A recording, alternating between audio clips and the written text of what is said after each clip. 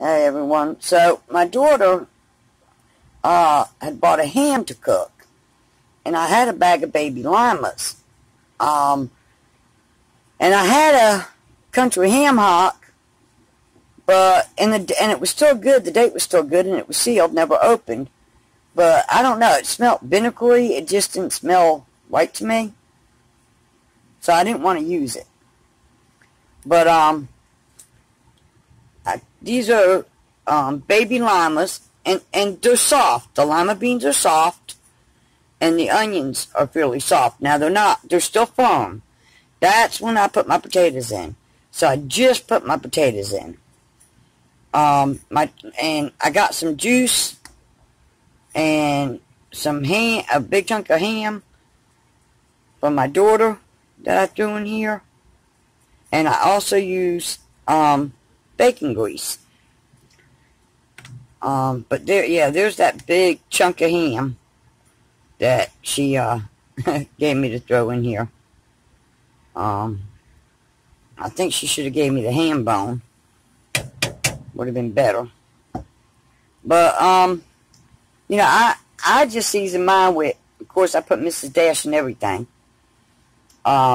Seasoned salt and garlic and onion. I haven't put any pepper in it yet, but I'll put a little pepper. I don't cook with salt because some people can't have it, other than seasoned salt. But there are people that have high blood pressure that I might end up wanting to give a plate to or something, but they can't have like a lot of salt. So, anyway, that's what I'm cooking. And, I want to do, and I might make some rice on the side. But, I want to do, Social Security, another Social Security video,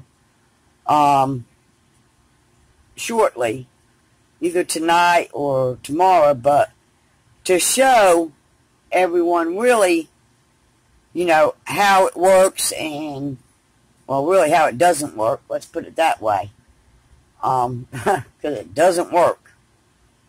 And really the people that's on the minimum, the SSI, Lord Jesus, I just, God bless them. I don't know how they do it.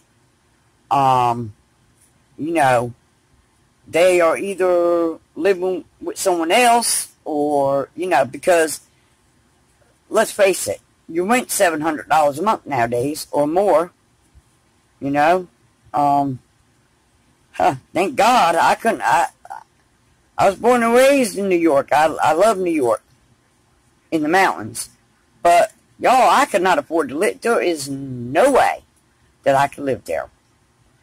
And over a year ago when my aunt passed away, well, actually it's been like 3 years now, cigarettes was $100 a carton then. I'd have to quit, or roll my own, or grow my own, or whatever the case might be. And honestly, I can't afford to smoke now, And there's a certain somebody who I really don't want to give no attention to, because she's really just, that's all she's looking for is attention. And and I didn't even know about no video that she made, because until somebody told me, because I don't pay that person any attention. She's one of them that doesn't even support Sully at all, but is going to pretend that she gives a shit about her. Pardon my French. They might not even monetize this video because of that one word. But anyway, if they don't, then I'll take the video down and do another one, because that's another thing. There's a lot of several of my videos that really have nothing against YouTube community guidelines or rules or anything like that, and they don't want to fully monetize it. That's why some of them you're not seeing ads. And I've had to submit a couple of them for review because it's just ridiculous.